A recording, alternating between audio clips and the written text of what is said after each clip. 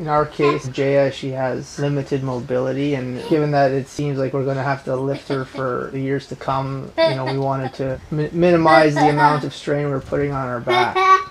Again, I think anybody who can attest to having to lift something on a regular basis, better positions that you can take, it's going to, cause less strain on your back. And we contacted the Tetra Society, and we could not be more grateful for them connecting us with Dave, and for Dave for his time. Problem was getting Jaya, the little girl, into the back seat of the Volkswagen.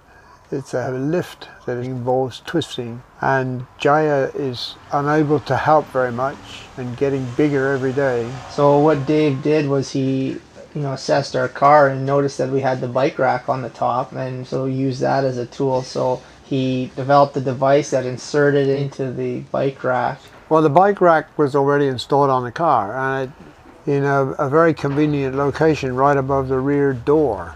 We then came up with a pulley system that lifted her out of the wheelchair and suspend her, and then slide it horizontally into the car and lower her into the seat.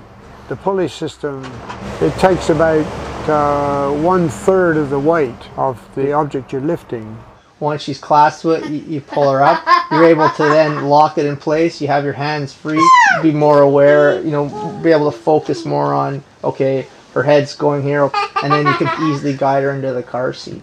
As a whole, the easier it is on the parent, the easier it is going to be on the child. She enjoyed hanging there, and she thought it was fun, and she likes chewing on her harness, and everything for her was positive.